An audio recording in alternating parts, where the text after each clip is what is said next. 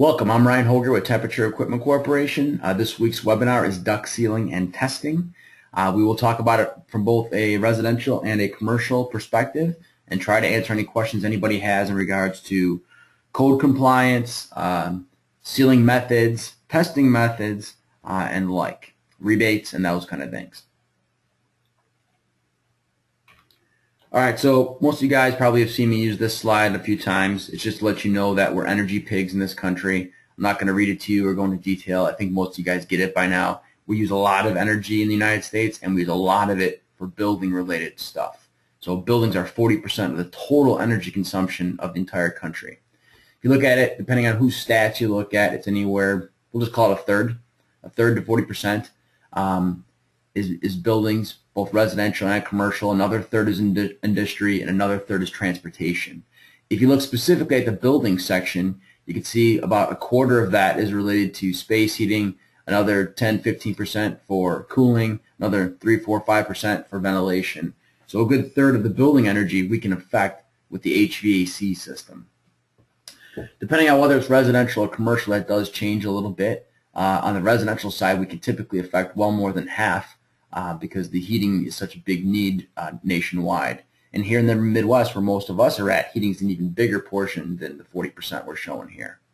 All right, point is we use a lot of energy, and a good chunk of that goes towards heating and cooling systems, so we should be able to help fix some of that stuff with improved equipment, or in today's case, improved duct distribution systems. So looking at things residentially for a minute, there's 89 million houses that have ducted systems in their homes. Most houses have ducted systems. I realize there's some with hydronic systems and there's some with duct-free splits, but the vast majority of us have ducted systems in our houses, and the vast majority of those leak, and they leak a lot. Even new systems often leak a lot. So depending on whose stats you look at, Department of Energy, EPA, AeroSeal, whoever your data you're looking at will give you a little bit of variance, but 20 to 40% is typically the number you'll see from most of those little studies of conditioned air leaking out of the ductwork, right? So that's a third of your air is not even making it to the grills, registers, and diffusers. It's leaking out into the ductwork, going who knows where. It's not just an age house thing. Obviously, older houses on average are worse off than newer houses on average, but I've been to plenty of new construction houses, even in the past year, new construction houses that are leaking well more than 50% of their air. So don't assume that because you have a new system that everything's working fine. You may be wasting quite a bit. Specifically, duct leakage accounts for about $25 billion in wasted energy use annually. Now, we can't make all the ducts perfectly tight and save all $25 billion, but maybe we could save half of the billion, half the $25 billion. Maybe we can get some improvement there. Homes use quite a bit of that energy. Now it's a big deal. So reasons that we might want to seal duct systems other than code compliance, which we'll talk about in a little bit here, is primarily for improved comfort, especially residentially. Getting the right air into the correct room is a big deal, especially when you have multi-story homes all being served by one furnace and one thermostat. To get the right air to the right room is pretty important. And if air is leaking into the wall cavities, the attic, into the unconditioned basement, it's not getting into the rooms that you need it in. There's also a health benefit. If my ductwork is leaking on the supply side, pretty good chance it's probably leaking on the return side as well. And then we're sucking in stuff into the ductwork because the return side of the system is the negative pressure. So we're sucking crap in from your attic, like fiberglass insulation, or sucking crap in from your crawl space, like mold. And that stuff then gets circulated around your house so your whole family can enjoy it and breathe those harmful things. Additionally, don't assume that just the return duct is the one that's sucking things in. Sometimes supply ducts, even though they're positively pressurized, can also suck things in. They can create like a vacuum effect, and they can entrain air into some of the cracks, even though they may be leaking out of other cracks. And you can suck stuff in on both duct systems and then distribute it around your home. Another reason to think about it is the energy savings. The bigger the system, the higher the static pressure of the fan, the better the energy savings story gets. So commercially, duct sealing can be huge dollars of energy savings. I'm not saying you don't save energy residentially, because you certainly do. It's just not orders of magnitude, crazy. It's not thousands of dollars. It's hundreds of dollars residentially. But I would say residentially, comfort is the big driver, energy savings is a bonus, and then commercially, energy savings is the driver, and comfort for the occupants is a bonus. If anybody has any questions as we're going, if you could type them in that question chat box, and then at the quiz poll breaks, I will try to read through them and answer them for you guys. Department of Energy has similar statements to the EPA and other groups. Duct systems losing 25 to 40% of their heating and cooling energy output. Right, so if you got for sake of argument, a 10-ton rooftop, 4 tons could potentially be not being used by your building and leaking to places that you don't care about. Right, so you're putting in a 10-ton system to get 6 tons worth of effective cooling. Right, that's a pretty common problem. Luckily, we oversize everything in our industry, grossly oversize it. Right, so no problems there. That's my sarcasm if you can't tell over the webinar. So if only half the typical loss of these uninsulated and unsealed ducts were saved, it would be about $160 in a house, average nationwide. The bigger the temperature difference between indoors and outdoors in the home, i.e. the Midwest climate, the bigger the dollar amounts can get. And obviously the higher your utility costs, the bigger the dollar amounts can get. I'm going to show you one more study and then we'll change gears a little bit. The study's a few years old here. McKinsey study. This is residentially orientated. Sealing ducts is the biggest single individual factor for improving energy efficiency in a residential home nationwide. Right? It's even more important than putting in a high efficiency furnace, right? And that's number 3, upgrade your heating equipment. Go from that 80% furnace or boiler to the 95%, right? And you're going to save basically 15% energy. Well, 16%, but most people don't like math, so we'll say 15, right? Duct sealing is a much bigger driver, especially if your ductwork is outside the conditioned envelope at any point in time. It's a bigger factor than programmable thermostats. It's definitely bigger than the windows that end user customers always think is the solution, right? Their house is cold and drafty or the energy bills are high. Oh, we better get new windows, right? Windows are not very energy efficient. Even when you get the really good ones, it's not a big driver. So sealing ductworks is the major factor there.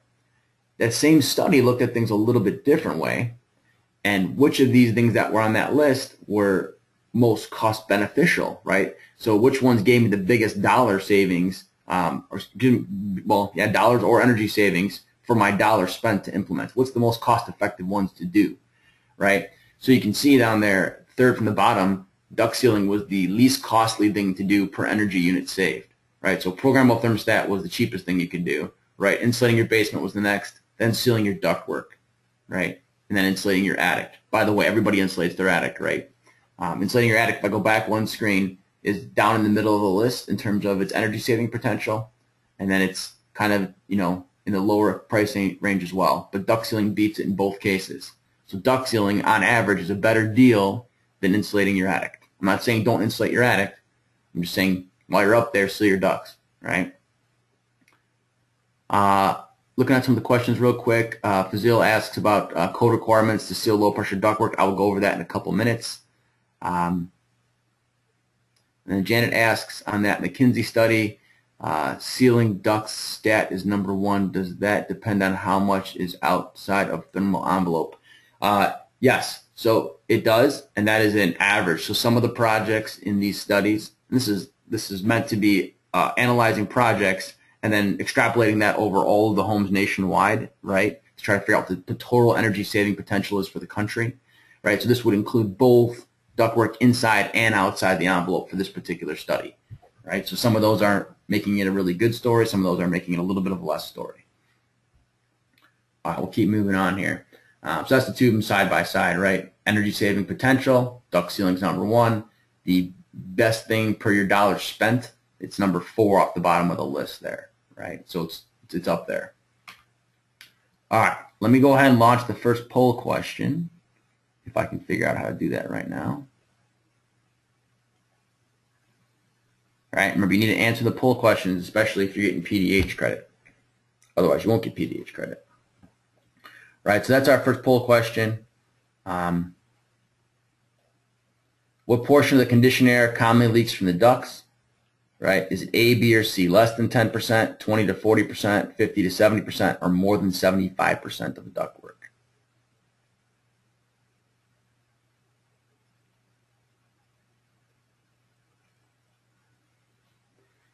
like about 73% of you voted. I'll give it a little bit more here.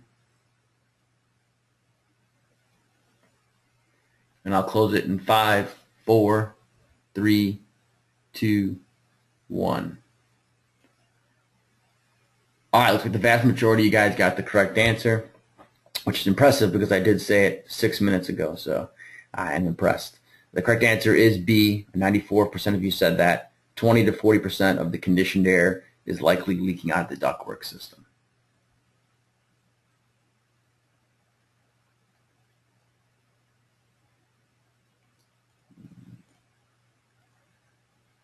All right, we should be back to my regular screen here. Like I said, type questions in as we go if you could. All right, in regards to code, mainly focusing on Illinois because the vast majority of the login attendees are from Illinois. The code in Illinois is the International Energy Conservation Code 2012, and that went into effect January 2013, which is almost 2 years ago now. For those of you in other states, don't worry, it's coming your way. It always does, right? Maybe you're a year or two behind some states, but everybody eventually gets there for the most part. Unless you're Wyoming, then you don't care about codes. But this is a residential story right here. I'll show you commercial in a minute. As you're probably aware, and you've probably seen this chart before, over the years, the codes get more and more stringent, right? So even more recently, from 2006 to 2009, a 15% bump in stringency. From 2009 to 2012, another 15% bump, right? And the same thing's going to happen in 2015, right? The goal is that by the year 2030, we don't spend any energy as a country. I'm chuckling under my breath, but that's kind of our goal, right? So residentially, here's what you have to do in the state of Illinois.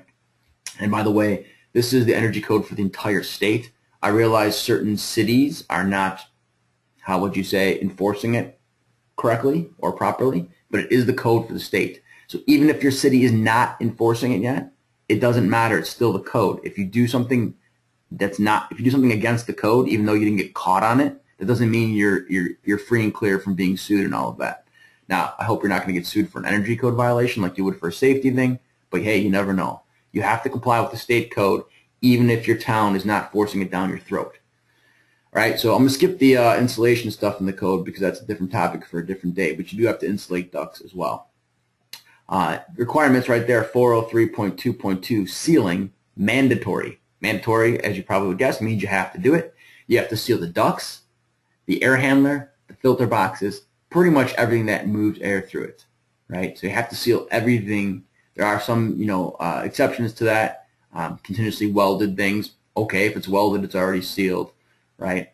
So there are some exceptions to that. But generally speaking, seal the ducts, seal the air handler, and seal the filter boxes.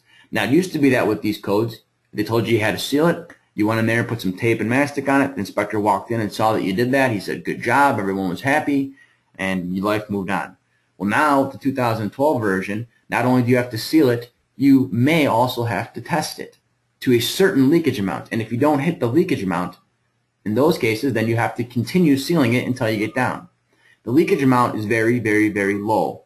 It is based on the square foot of the conditioned floor area of the home, right? So it's either 4 CFM of leakage allowed per 100 square feet, or it's 3 CFM of leakage allowed per 100 square feet. And the difference is depending on whether the air handler or the furnace is installed when you are doing the testing or not, right? So you get a little bit more leeway. You get the 4 CFM per 100 square feet instead of the 3 if your air handler is physically there, because your air handler has a little bit of leakage in and of itself, right? So if you have a 1,000 square foot home, that means you're getting what?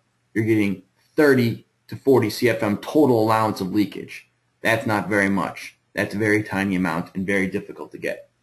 The exception to having to do this duct leakage test is that if your ductwork and your air handlers and every single piece of equipment involved in the air distribution system is entirely inside the thermal envelope, right? So if everything's inside that envelope of the house, meaning that it's on the interior side of the insulation and air sealing of the home, then you can go ahead and not seal you can then go ahead and not have to test the ductwork. You still have to seal it, but you don't necessarily have to test it. If one part of that ductwork goes outside the envelope, you have one little jumper duct or whatever that jumps through the attic, now you got to pressure test the whole duct system. So for those of you involved in new construction, you'd be wise to start talking to architects into building a room around your mechanical equipment and duct systems in the attic, or just start sealing the attic at the roof line instead of at the ceiling line. And you might be able to avoid having to do the testing portion of this. Plus, you'll probably save more energy overall. Mark types in a question: is Chicago Energy Code stricter than IECC? I would say typically not. At least right now we're talking about residential, and I would say the state code is more strict than the Chicago code. The Chicago code, they should be enforcing the state, but some of the inspectors are choosing to enforce the old Chicago code. There's a little bit of an issue there in terms of who's doing what. Fazil asked about smacking the duct sealing pressure classes. We will talk about that in a second. Andy, I don't understand your question, so you have to call me later about insulating the basement, including box sealing. I'm not sure what box sealing means. All right, on the commercial side, similar story. Energy codes get stricter and stricter every year.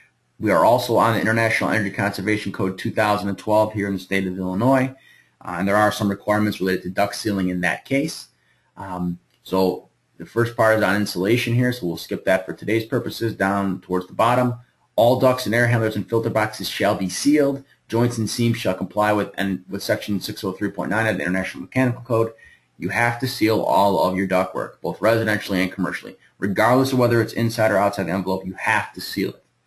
Right? Testing depends on your scenario. Right? So residentially, you have to test if it's outside the envelope at any point. Commercially, I'll show you here when you have to test it. Right? So commercially, they divide things typically into low, medium, and high pressure systems. Right? So for low pressure systems like we're talking about on the screen right now, it's telling you that that's 2 inches of water column or less, right? And that everything has to be sealed, and you can, your choice of using welds, gaskets, adhesives, like mastic, or tape. It doesn't say you have to use UL tape, but most inspectors are probably going to make you do it that way because that's generally the right way to do it, because the UL tape can handle the expansion of the heating and cooling. The exception to not having to do the sealing, once again, is continuously welded joints. Obviously, that makes sense. If it's welded, it's pretty much sealed forever. So just keep that in mind.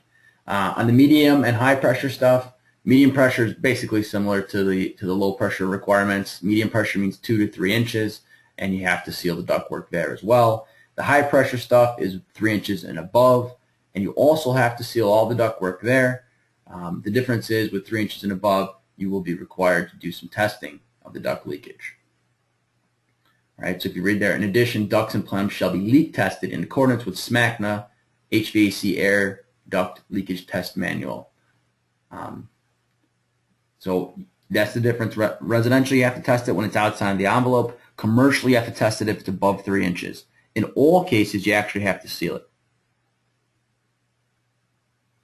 Joe's typing in a question: if the state's on cycle for IECC 2015. Yes, with the last code cycle, instead of forcing all of the congressmen to put a law in to change it every 3 years, they put in rules to automatically update it. So there's no longer any influence from the congressmen and representatives from the state. It's already automatically going to update.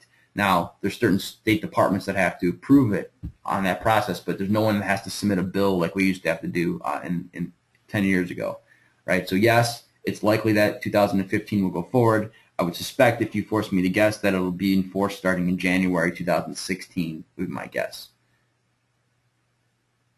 Larry's asking, if you replace an air handler in an existing building that high-pressure ductwork system has, do you have to test it over 3 inches? That's a good question, and that's going to probably be up to your individual inspector on what they choose to enforce. But in general, the International Energy Conservation Code applies equally to new construction, repairs, replacements, renovation work, additions, alterations. It applies to everything. So generally what most towns do, most inspectors will do, is if you touch something, the new thing you touched has to be compliant with the code, right? So, for example, if I take a rooftop off of a roof and it had no economizer and I put a new one on and the new code requires an economizer, I got to put an economizer on it. I don't have to change my duct system because I did that, but I have to put an economizer on it. I would suspect that if you changed out your air handler, like you're asking, on a 3-inch static pressure system or higher, and all you did was change the air handler and you did not touch the duct system, my guess is they would not force you to test the duct system. They may force you to test the air handler leakage, but not the duct system because it's already there and in place. But each town might choose to enforce things a little bit differently. That's generally how it goes. All right, so the takeaway here is if you can get things designed under 3 inches of static, you should try to do that. I know that's not always possible due to existing conditions or if you got certain laboratories or things like that, but most buildings can be designed under 3 inches of static. Most, commercial like office buildings and schools and stuff like that. So in Larry's case, if he's got a 3-inch air handler at a school, for example, maybe the new air handler can be designed a little bit differently so it's a 2.8-inch air handler of static or something like that. Some of the other things that might be involved, like ASHRAE standards or SMACNA standards, in addition to the IECC.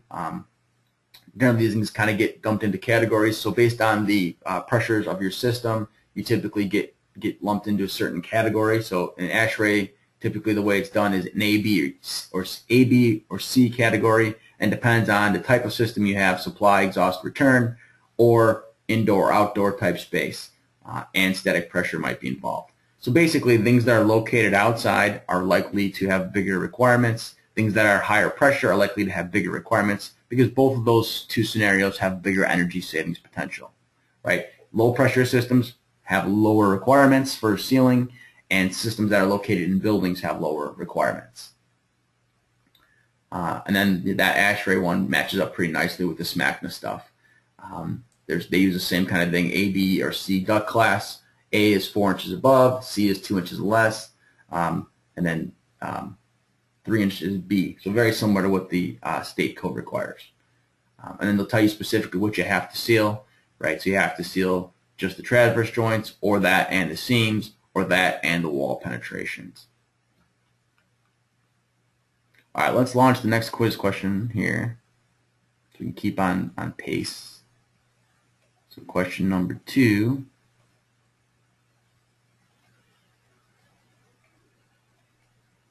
So per the IEC 2012, if the residential ductwork is all within the thermal envelope, then duct sealing is not required.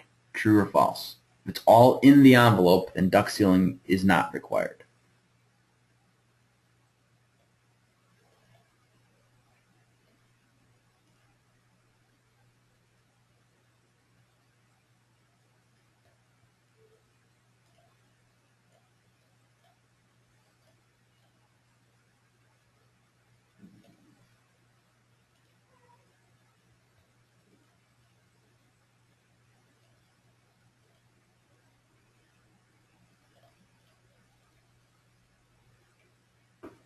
Give it a few seconds here.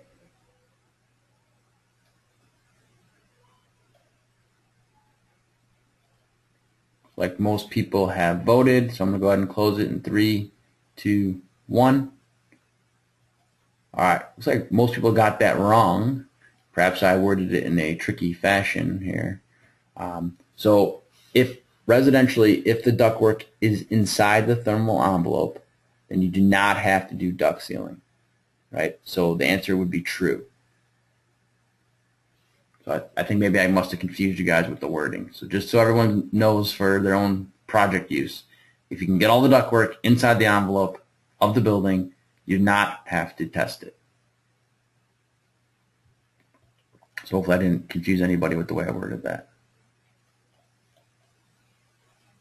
Oh, I'm sorry. I could just confuse myself with the way I worded it. That's why you guys, okay, you guys all got it right. If all the ductwork is within the thermal envelope and duct sealing is not required.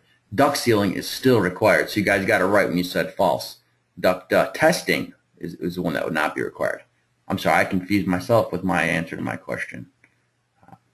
Sorry about that. So false is the correct answer.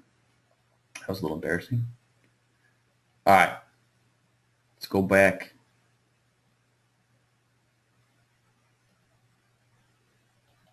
To the slides.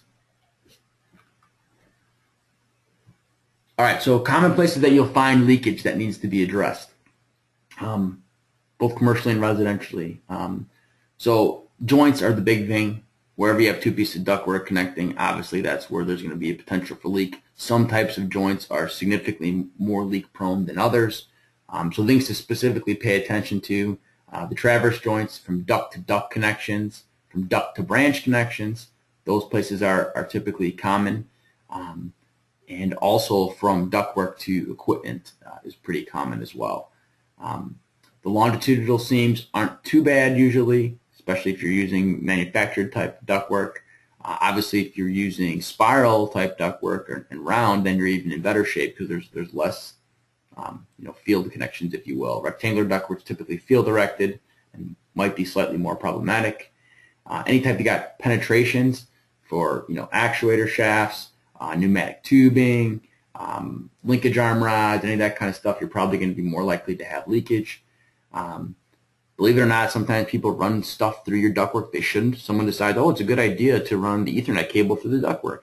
Right? When they make those penetrations for that little tiny cable, they cut a big 1-inch hole. Those are huge leaking points. Obviously not something you can control at the design phase, but certainly something you can look at in the field. Different types of connections leak better or more than others, but all types are going to leak. The more interwoven the connection is, if you will, so like an S-type connection, probably in most cases will leak a little bit less than the T-type connection. But in either case, they're all going to have some sort of leakage. Obviously, disconnected ductwork, like you see in the upper left-hand corner, is going to leak. If you can see the hole, it's going to leak. The big one on residential stuff is the takeoffs, like we're showing in those other 3 pictures.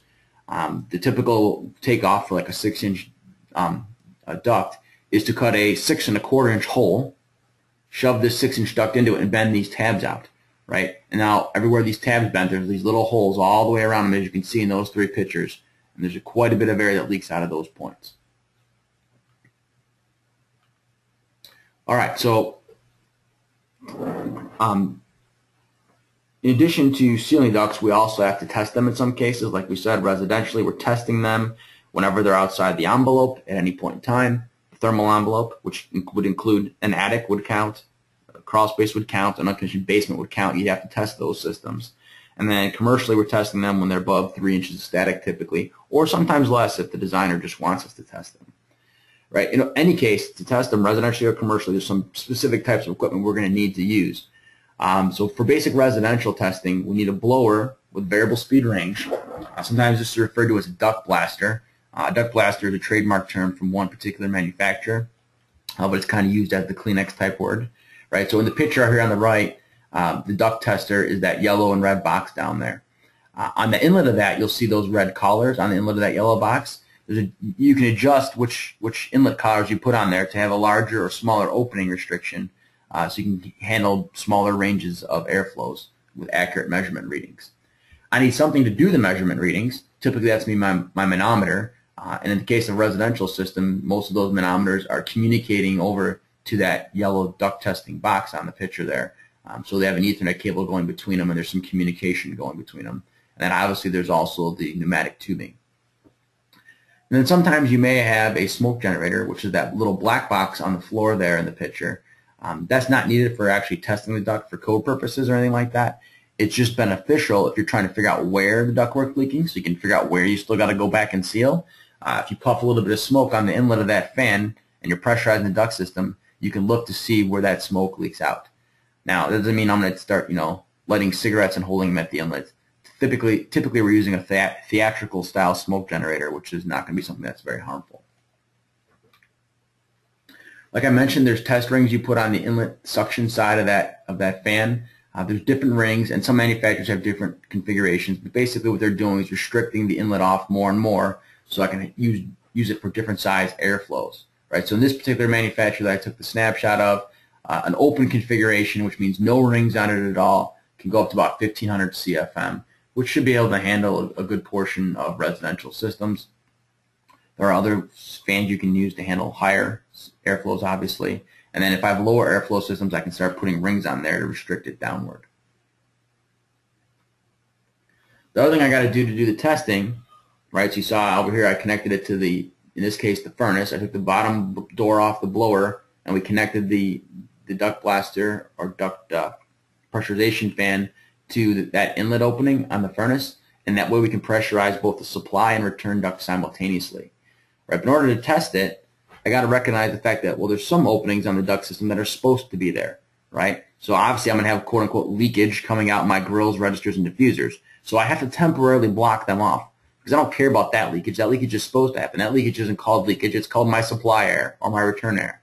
So I have to temporarily block those off. A common way to do that is with duct mask, which is that clear tape you see in both of those pictures there, right, to block off those openings temporarily during the test. You also have to make sure you turn the furnace off. I know that sounds kind of stupid, right, but some people forget to do that kind of thing, and you start sealing up all these registers, and then bad things happen, right? So you got to turn the furnace off, turn the thermostat off, turn the disconnect off, make sure that furnace doesn't kick on during these tests. We're not going to use the furnace blower to test the duct system. We're going to use that small yellow blower I showed you a second ago. Right, so seal off all the intentional openings like supplies and grills, and then we can pressurize the duct and see where everything leaks out at. Technically, you can pressurize the duct or you can depressurize the duct. It doesn't really matter which one you do. There's pros and cons to it. The benefit of pressurizing it is that if I want to do that theatrical smoke thing to see where it's leaking out, I can do that. I just inject the smoke at the inlet of the fan, and I see where it leaks out in the duct. If I depressurize the ductwork, I can still get valid measurement readings, but I can't do any troubleshooting that way. So there is a pro and con to that. You are doing the supply and return duct simultaneously. Some folks get confused by that. I'm not quite sure why. If the supply fan is off in the air handler and I'm injecting into it, like I'm doing in that picture there, air will go both up into the supply duct and in this case left out the return duct, so it doesn't really make a difference. So you can do both supply and return simultaneously. Additionally, if you have an outside air intake on that system, which is fairly common nowadays, to have a small 6 or 8 inch round duct going from the outdoors over to the return duct of the furnace, that would also be tested as part of the same process. Obviously, you have to go outside and temporarily block that intake, but you would be testing supply, return, and outside air simultaneously. So interestingly enough, all these residential duct tests, whether it's for Energy Star or for code, or for certain utility programs, they're all done at 25 pascals of pressure, which is about 1/10 of an inch of water column. I don't know why we have to do it in pascals. I suppose there's two reasons. One, the people that invented these programs, if you will, are not HVAC people, so they didn't talk about inches of water column. They used whatever measurement seemed logical to them, and pascals have a much smaller range to them, so they're easier to talk about than talking about tenths of things. In any case, 25 pascals is the pressure we test the residential duct systems at, and that's about 1/10 of an inch of water column. You are testing all connections, supply, return, and outside. If you had an exhaust system attached to it, you would be testing that as well. Let me pull this open real quick here. Sorry, give me 1 second.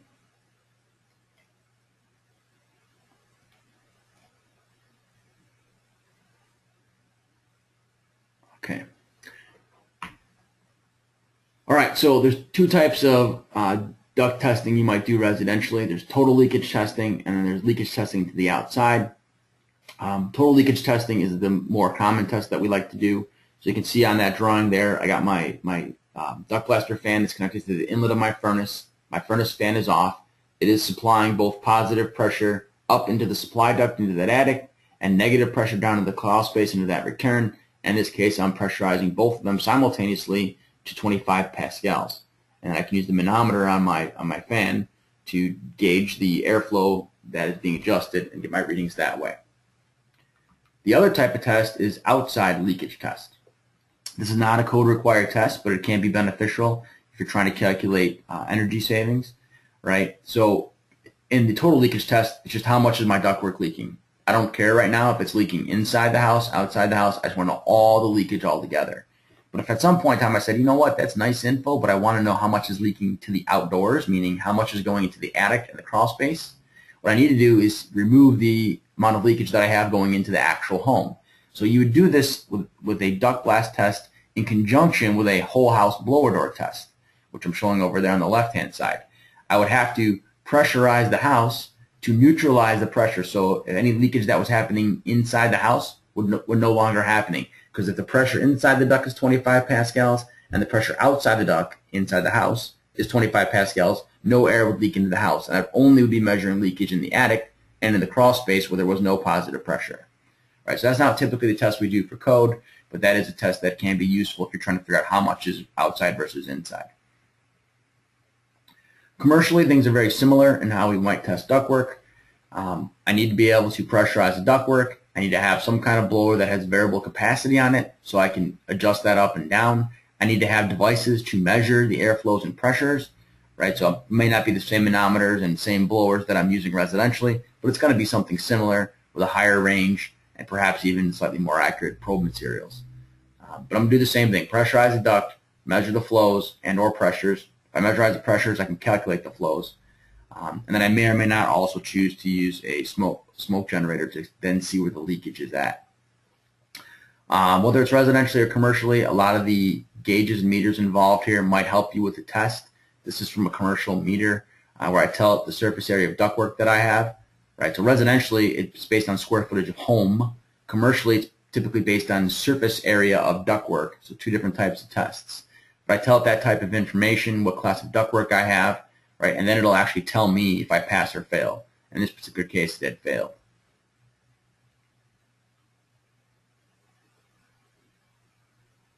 Back one slide here. Andrew is asking, how can you assume the attic and crawl space are sealed to the rest of the house? If not, it'll also be 25 pascals. If the attic and crawl space are interconnected to the house because there's significant leakage between the two, which is fairly common, Andrew, and my attic was completely sealed to the outdoors, then what you're saying is correct. It would also be at 25 pascals. However, in both of these examples, you'll see on the notes there, assuming that it's a quote-unquote well-vented attic or quote-unquote well-vented crawl space, right? So if I have a completely sealed attic with no venting on it, which is a horrible idea for a design purpose, then I would not be able to do the test this way. But if my attic is vented and I got ridge vents all along the roof, then the pressure inside my attic is equal to or very nearly equal to the atmospheric pressure. Hopefully that answers it, Andrew. All right, let's launch poll question number 3. Poll question number 3. All right, to test leakage, you must A, temporarily block off all intentional openings, B, pressurize or depressurize the duct system, C, turn the furnace fan on, D, both A and B, or E, all of the above.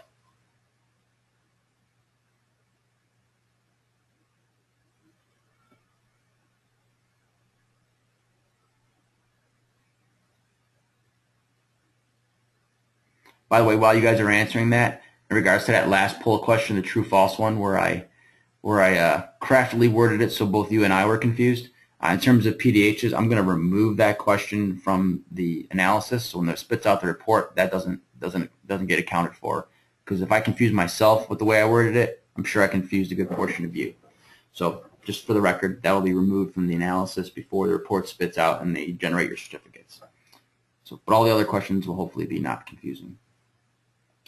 All right, 80% of you voted, so I'm going to give it 5, 4, 3, 2, 1. And I'm going to close the poll.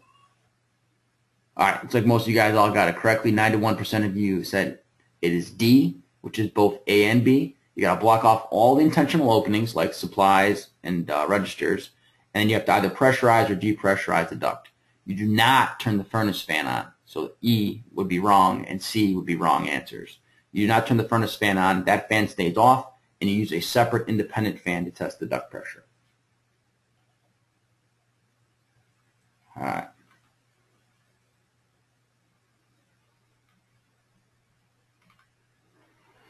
All right, so some common methods of sealing duct systems. And most of you guys are probably familiar with some of these. So we can use metal tape, preferably UL listed metal tape, UL 181 type tape. I know you can buy other cheaper tapes, but some municipalities will not allow them primarily because they break down faster, and that is a problem with tape in general. Over time, being heated up and cooled down, that adhesiveness to it does break down, and it'll start pulling off the ductwork. I'm sure all you guys have put metal tape on a furnace inducer exhaust duct, and 2 years later it crumbled off and fell on your floor. Right? It's pretty common. That's a higher temperature. But even regular ductwork where I'm heating and cooling it, it will expand and contract the adhesive at a different rate, and it'll eventually get brittle and it'll dry out and break and fall off. So use UL tape if you're going to use tape, and also keep in mind tape is the least permanent of all these solutions.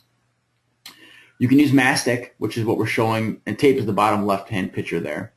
Mastic is the top right 3 pictures. Mastic is basically like paint, right, as far as what it looks like and how you apply it. Now, in reality, it's an adhesive, so it adheres and actually seals up. It does a good job of it. But it looks like a paint when you have it applied onto the ductwork. There's welding, which is the bottom right-hand corner of the picture. Welding is obviously a very tight way to do things, and you can probably get down to 0 leakage unless you have a really bad welder. The problem with welding is it's pretty expensive. So we're not going to do that on a residence or on a low-pressure commercial system. But if I have, critical systems, or if I have something that's like a commercial kitchen or exhaust system, I'm probably going to have that welded. I can use gasketing. I wouldn't use this probably at every single duct connection, but in between duct connections and air handlers and stuff like that, things that you may want to remove at some point. Gasketing is better because it's a temporary permanent seal, if that makes sense. Right? I can open it and close it, but it still can be permanently closed during operation. So like air handler doors and stuff like that, gasketing is the way to go, because I want to be able to open the door. I don't want to weld the door shut. I don't want to tape the door shut. I want to have a gasketed door that I can push shut, turn a knob that then tightens it up and compresses that gasket down. And then we can do AeroSeal, which some of you may have heard of. AeroSeal is a trademark term. It's kind of like the Kleenex name again, for aerosol-based sealing. So aerosol-based sealing, which we'll talk about in a minute, you're basically misting a sealant down the duct, and it is filling the cracks up from the inside out. So some pictures of it being applied in the field. On the left is an AeroSeal machine, where they're injecting sealant into a duct system for sealing it in a commercial building.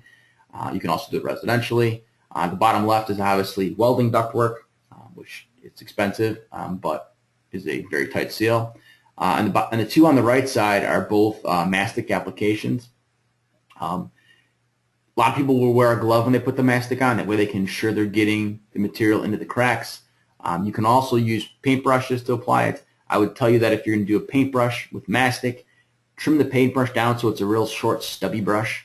The problem with mastic, the way it's typically applied by people that don't know how to apply it, is they're basically taking a paintbrush and they're painting it over the top of the crack, which does nothing to actually seal the crack. In order to seal it, you got to shove the crap into the hole, right? So you actually have to get the little short, stubby brush so you can angularly push it into the cracks. So just painting over the top of the crack does nothing. You have to push it into all the holes, into the cracks of the seams. So doing it with a glove is easier because you can feel with your hands that you're actually doing it the right way. Mastic can be a bit messy, but it is an effective sealing method, and it is commonly used residentially. Regardless of which sealing method you choose, mastic, tape, etc., don't forget certain things, right? So the two big things that people tend to forget when they're sealing duct systems is they forget about the air handler, whether it's an air handler or a fan coil or a furnace or whatever it is.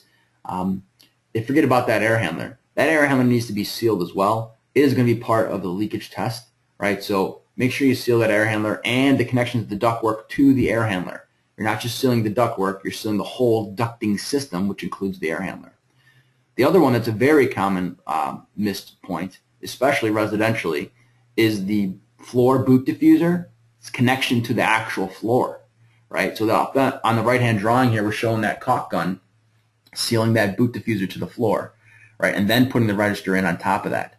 What happens is if you don't seal that, air comes up the duct system. Even if you had a perfectly sealed duct system, it comes up the duct system, it goes against that register where it gets some slight resistance, so some of the air turns to the sides and goes out the crack between the boot diffuser and the floor, and then goes into the floor cavity. And then you're paying to heat your floor cavity for no reason whatsoever. It is quite a large amount. When I sealed the duct system at my house about 1.5 years ago, we actually measured that leakage in addition to the duct leakage itself. And I forget the exact number, but it was almost about 200 CFM more leakage in my residential house. So I'll show you a report from my house later, and I'll mention that again. But it's like an extra 200 CFM of leakage just in my house going out the boot diffusers. So it's a big amount. So don't forget those two things. Seal the air handler and seal the boot diffusers. John's asking if FSK is okay for ductboard. I don't know what FSK is, and I don't do much with ductboard because we don't really use that here in Illinois too much. But if you want to send me a note later, John, explaining what FSK is, I'll try to get the answer for you. And then another sealing type would be AeroSeal. And then obviously in terms of full disclosure here, At TEC, we have a lot of dealers we work with that do AeroSeal systems. So just we're slightly biased because we like this system, but nonetheless. And I am also a trainer for AeroSeal here in the Midwest, so I'm reasonably familiar with it and go out in the field and help teach guys how to use it.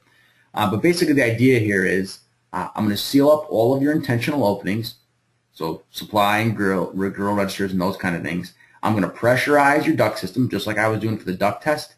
But while I'm doing that duct test, I'm going to mist in an aerosol-based sealant that's going to travel into your duct system and look for cracks to go out, right? So I'm going to block off all your supply registers and grills just like I do for a duct test, right? But I'm also going to test that like I did on a duct test. In this case, I'm doing it with a computer, but no different if I did it with a hand manometer. And I'm going to plug up all these registers with foam blocks. The purpose of the foam blocks is to make it impossible for air to leak out of the duct into the house, right, or into the building for that matter. Once I do that, I can start injecting sealant into the duct, and then as I pressurize the duct, there's only one place for the sealant to go. If I block off the registers and I block off your evaporator coil, which we will do here in a second, the only place for it to go is out the duct. So you can see on the left there's a guy putting another one of those foam blocks in over above the evaporator coil, and they're going to hook up this machine to this duct, and they're going to start injecting sealant into the duct. And basically what it looks like, when you look in the bottom two right pictures there, one of them is a corner, one of them is a longitudinal seam, and you'll see that little white material on there. It looks like glue, because that's basically what it is. I don't know any better way to describe AeroSeal than it's basically like Elmer's glue in a spray bottle. That's basically what it does. It does not really adhere to the inside surfaces of the duct system. It's basically traveling at a reasonably high velocity when you pressurize the duct, so it doesn't really stick to the surfaces. But then as it exits out a crack, when I go from the high pressure duct to the low pressure home, as it goes out of crack, that dynamic changes, and it actually can slow down enough that it can adhere to the side of the crack. And a little tiny glue ball will stick on the crack. And the next little glue ball sticks to him, and the next one sticks to him, and the next one sticks to him until it basically scabs over. And that's kind of a disgusting way to describe it, but when you get a cut on your arm, you'll see the blood start clotting on the outsides of the cut first, and the clot starts closing itself together. It's exactly what this does for your duct work. It seals it from the inside out, just like blood would seal your cut wound open from the inside out. Jennifer asks if there's other AeroSeal quote-unquote type manufacturers out there. AeroSeal is the only one I'm aware of that does an aerosol-based solution. It is a Department of Energy technology, and they hold the patent on it. But AeroSeal is a company that has licensed the patent from the Department of Energy so they can market systems to do what the technology is that the department developed. And they developed that technology 20-plus years ago. I suppose someone else could go apply to get a license as well. I don't know how that all works, but I'm not aware of anybody that has.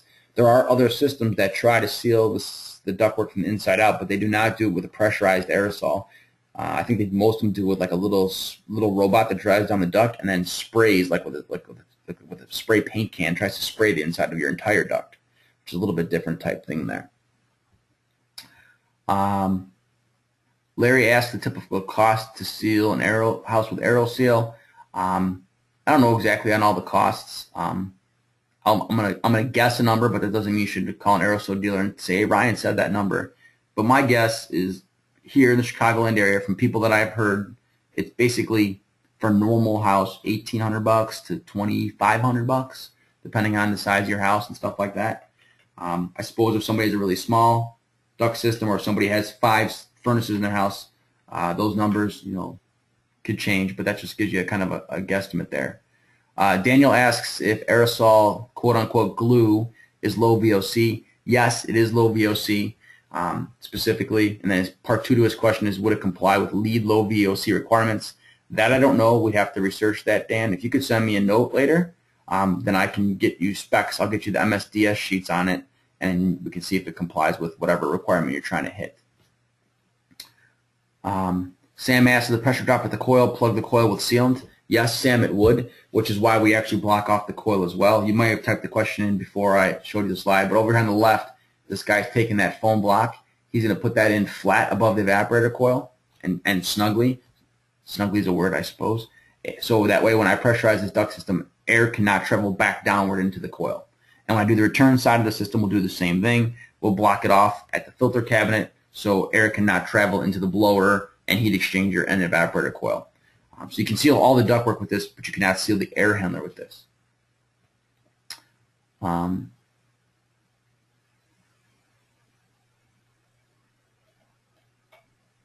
Okay, I think I got all those questions answered.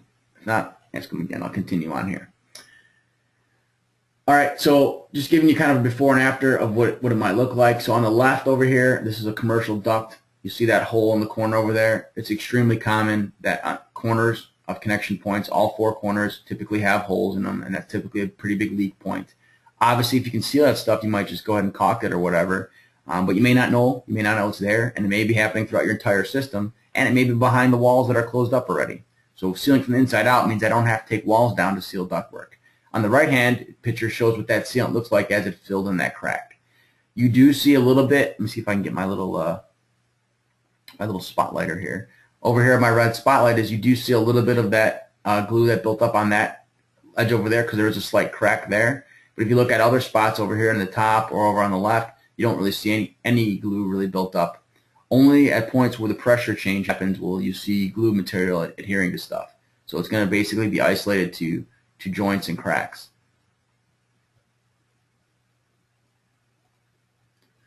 Once that whole sealing is done, whether it's a house or a commercial building, what will then happen at that point in time is we'll do the duct test again, right, to see what the before and after is of the duct leakage. So that's pretty much how that works. For a house, the actual sealing time is probably usually 45 minutes to an hour and a half. Now there's a couple hours of prep and a couple hours of cleanup time, right? So it's ends up being 6 to 7, 8 hour type thing. But the actual sealing time is actually pretty quick. And then you remove all the plugs from the registers and evaporators, and then you close up, in this case, that hole where you made there to put the plug in and injection of the machine. That then gets sealed up by hand because you can't seal it from the inside out once the machine's disconnected. But you repair all that stuff. All right, let's look at poll question number 4. All right, applicable duct sealing methods typically include A, metal tape, B, mask tape, C, aero seal, D, welding, E, mastic adhesive. And you can check all that apply. I don't know if you saw that on the question there. So you can check more than one. And by the way, you should check more than one.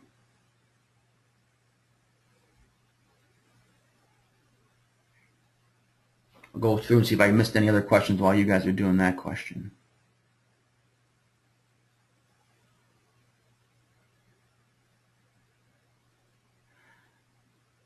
Dan asks, how does the aero seal flow down to the far ends of the duct system if the registers are blanked off?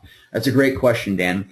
So what actually happens is, as long as there is a pressure difference, air will move, as I'm sure you're probably aware. Because there are holes and leaks in the duct, that means the pressure in the duct is higher than outside the duct, so air will continue moving down the duct and leaking out the cracks. Now, as the cracks start sealing off more and more and more, less and less air is going to be able to move through the duct system, until eventually we can't move enough to move the sealant.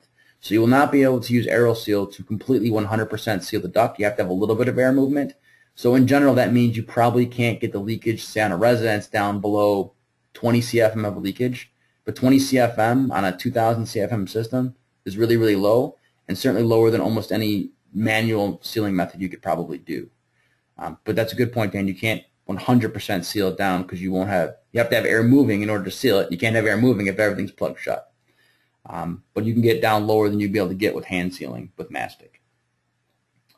Walter asks, how much pressure is aero seal good for? I'm not quite sure the tone of your question, Walter, if you're asking like can you use it commercially as well.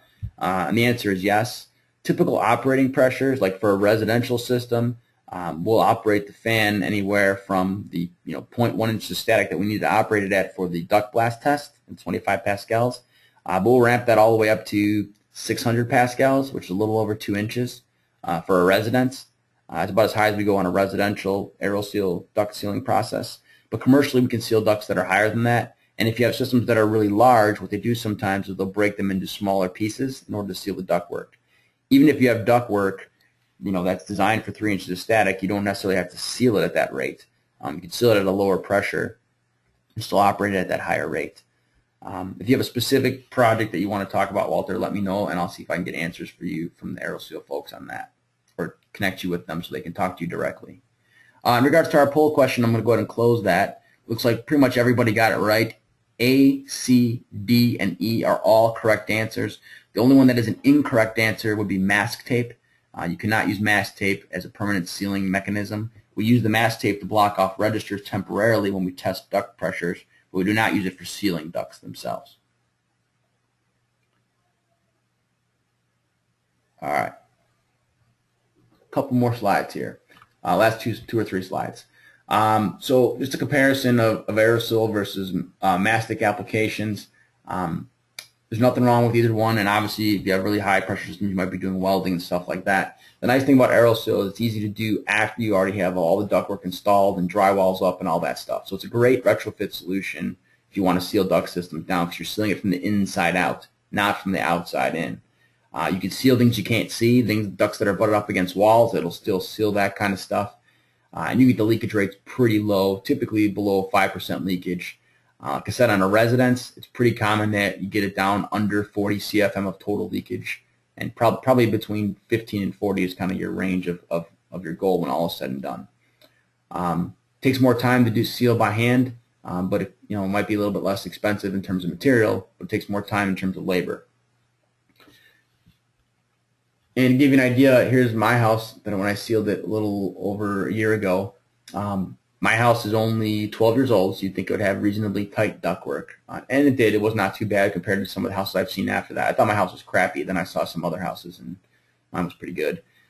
In my case, on this report here, it's supply duct, return duct, and outside air duct all combined. I had 425 CFM of leakage, which may or may not sound like a lot to you, but on a 3-ton air conditioning system, that's a third of my air, right? It's 1 ton of my 3-ton system. And if I tell it to you in terms of how big is an equivalent hole, if I add up all the little tiny pinhole cracks, it was an 81-inch square hole. It's an 8 by 10 hole somewhere in my duct that was connected to the outdoors, right? When we're all said and done, we got the leakage down to 45 CFM. As you can see by the graph on the right, it took about a half an hour. And if I was more patient and stayed another 15, 20 minutes, I probably could have got it lower. It was an 89% reduction in leakage. You can see it's tested at 25 pascals like we normally do for duct systems, residentially speaking, and it corresponded to about a 25% improvement in my overall system capacity. That reduction in leakage improved my 3-ton capacity system. By the way, I said 425 is not too bad. I've had one house on a 5-ton system that was 1,400 CFM. Actually, on a 4-ton system, that was 1,400 CFM of leakage. For you guys that are math whizzes, a 4-ton system is about 1,600 CFM. So 1,400 of the 1,600 CFM was not coming out this guy's registers. And it's not the only house we've had like that. We've had several that were that bad. So a lot of houses are horrible. There is some money available to do this. There's not any rebates on the commercial side, although if you had a big project, you could do a custom rebate if you would. But residentially, there are some rebates for doing duct sealing. And the methods are agnostic. They don't care if you do mastic or if you do tape or if you do aeroseal. But what they do want you to do, and they do require you to do, is actually test it. So they don't care how you sealed it as long as you sealed it with a code-safe way, but then you have to actually test it. So in terms of Peoples Gas and North Shore Gas here in Illinois, that rebate is $2 per CFM of reduction, and you got to test it at 25 pascals before and after. So if you reduced it by 100 CFM, you would get a $200 rebate. In my case, I reduced it by almost 400 CFM, so I guess I could get an almost $800 rebate, although the max is 500, so you get 500. In most cases, a lot of these ones you can max out at the 500 pretty easily. In order to be allowed to do this for Peoples and North Shore Gas, you have to be listed on the Code Diagnostic website, and there's special training you have to do for that, which I'll mention in a minute. For you guys on the border in Indiana over there, NIPSCO, there is a rebate up to $400 for duct sealing there, right? So similar kind of program. On the NICOR side, there's a rebate of up to $350 for duct sealing. The only thing a little weird about the NICOR one is it's not applicable to all contractors. Only contractors enrolled in the program can do the duct sealing, and you have to be a contractor that does duct sealing, air sealing, insulation, everything. But for homeowners, you can get $350 there. And on the NICOR side, you can also do it. You can finance that on your bill along with your furnace improvements and boiler changes and whatever else. You can finance these improvements on your bill at a fairly low rate with no money down, and duct sealing does count for that. For those of you guys that want to learn a little bit more, there's plenty of data out there. I can get you pretty much anything you want. One article I will point out is out of the ASHRAE Journal. Some of you guys get this magazine. This is from March 2005, which is kind of old now, 9 years, but duct technology hasn't really changed in 9 years, so it's still an applicable article, and it is pretty good. There are a few other ASHRAE Journal articles that are newer than that I could connect you to as well as some other independent data. For you guys that want more training on duct sealing and testing related type stuff, there's several things going on.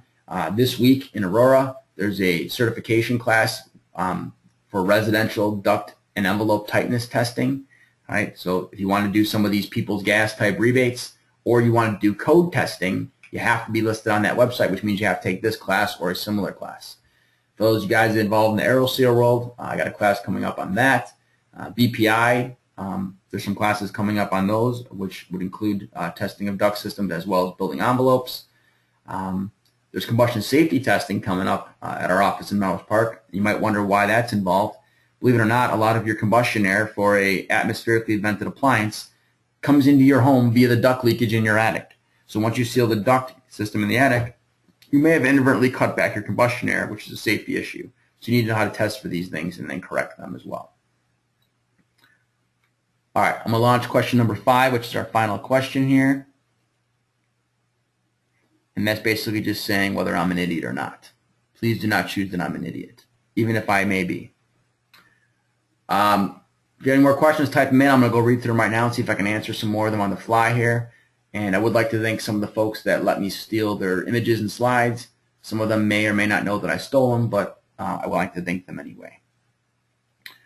All right, let's see if I can answer some more questions.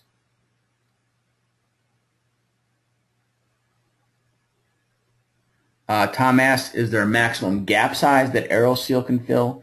Yeah, Tom, it's basically 5/8 of an inch is about the biggest gap you could seal. Theoretically, you could seal a bigger gap than that, but the amount of time you have to spend there trying to wait for that to seal would take forever. So about 5/8 of an inch of a gap, which is pretty substantial. And if anything's bigger than that, really, it's not. At that point, it's not a gap in the ductwork. It's ductwork that's disconnected, is how I would think of it. And that ductwork has to be reconnected and fastened with screws and then sealed down. Joe's asking if AeroSeal is okay. AeroSeal okay to use on fire dampers and ductwork? That's a good question, Joe. I don't know that answer. We can find that answer out. In terms of like zoning dampers, like control dampers, we leave those in when we seal the duct. We obviously open them wide open so air can flow through them. I'm not sure about fire dampers. I've never done a commercial job personally to know that if you can leave the fire dampers in or out. I would think you could probably leave them in, but I don't know that for sure, so we'd want to find that out. Tom asks, what about fuck? I don't know what that is, Tom, and I probably shouldn't have read that question, so we'll look at that one later. Oh, he reworded his question. What about duct in a slab? Much better. I'm assuming you're asking in regards to AeroSeal. You can seal duct in a slab. There's no problem with that. However, you can only seal it to prevent air leakage. If you have a water intrusion problem in your slab duct system, which several people have that kind of problem and they think that duct sealing is their solution, it is probably not a good idea. For one, if you have water intrusion in there, puddled standing water will break AeroSeal's glue material down, right? So the seal will be gone after time anyway. Additionally, if I got water leaking into my duct and I try to seal this duct up, and let's say I do a really awesome job and I seal it up 99% of the way, that's still 1% of the way that water's leaking in, and now it has less ways to get back out. So sealing ductwork in a slab is fine as long as you don't have a water problem. If you got a water problem, not a good idea. Of course, those are the people that are calling you probably. Mark asks if AeroSeal can work on homes that use joist spaces as returns. The answer is yes. You can seal building cavity returns with an AeroSeal system. I've done that several times in the past. I've twice had situations where I could not seal it because it was too leaky. So like, for example, that system I mentioned that was 4 tons with 1,400 CFM of leakage. That was 1,400 CFM leakage on the return side only, right? So basically there was no return duct. The holes in the duct were as big as the actual duct itself. End caps ended up being missing, so you can't seal that kind of stuff. But if it's just air leaking through the wall cavity because somebody ran the cable wire through this hole and somebody ran, this wire through that hole, then yeah, you can seal that with AeroSeal. But if there's missing pieces of ductwork and there's no top plates up at the attic or there's no end caps on the ductwork, then you would not be able to do so.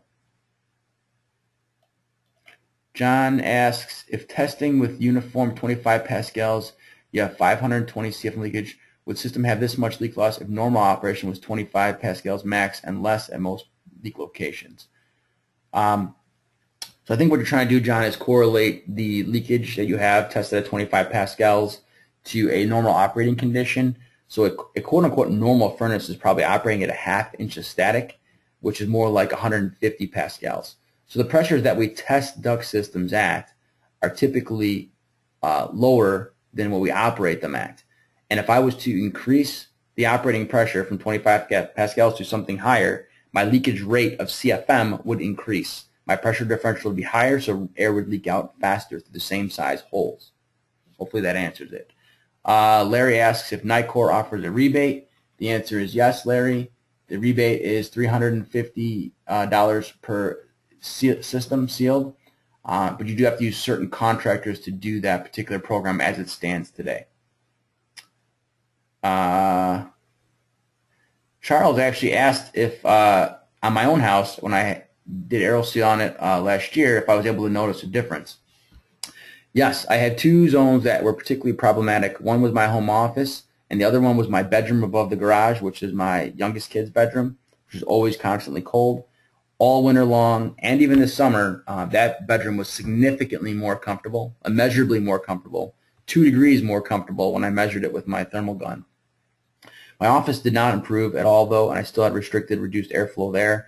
I've since taken my ductwork apart to realize why that happened and what was obstructing my duct. So I don't blame that one on duct leakage, but the one above the garage, yes, that problem was solved with my sealing at my house. And I already had a zoning system, by the way, which also helps bonus rooms above garages, if you will. But duct sealing did make a big improvement there. Additionally, and I argued with the AeroSeal guys about this a year and a half ago, because all my ductwork's inside the conditioned envelope. So my argument to them was, F you, I'm not going to save any actual energy because all my leakage now goes into my house. It doesn't go outside, so there's no money to be saved. And they said, no, Ryan. What will happen is you'll get the air in coming out the registers into the rooms that you care about finally that you never had before. So what you'll do is you'll stop overcompensating your thermostat, and after a couple days, you'll end up walking over your thermostat, and you'll change the set point on the stat by a couple degrees to be comfortable again. I said, no way. I sealed my house in August. I totally forgot about it. When the furnace season came in October, my wife was like, what the F did you do to the thermostat? It's roasting hot in here. So now instead of keeping our stat at 69, we keep our stat at 67. We literally dropped it 2 degrees in the winter. I did not change it in the summer. I'm not sure why that was a difference, but it definitely made a difference in the heating season. Sam asked to show the graph of my own house. Something so you can send letters to my house because you love me, or you want to send me a case of beer and want my address, that's fine too. Jordan asked roughly how long does aerosol process take in a typical home. As you can see from my graph here, the actual sealing only took 30 minutes, although sometimes it takes a little over an hour. But the process is typically going to be 5 to 7 hours for setting all this stuff up, doing a pre-test, doing a post-test. But the actual sealing is really quick.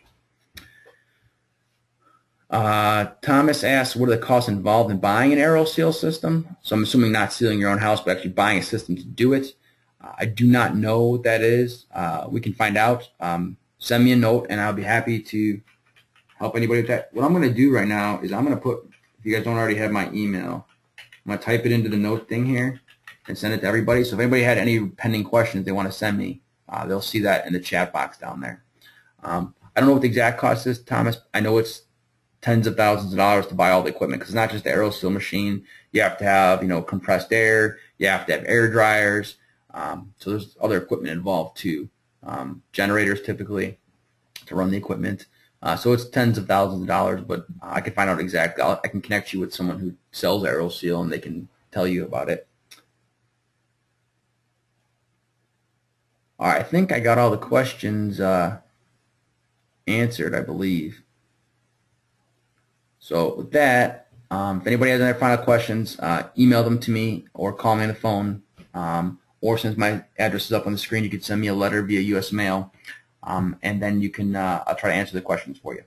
All right, thank you guys for your time. I appreciate it.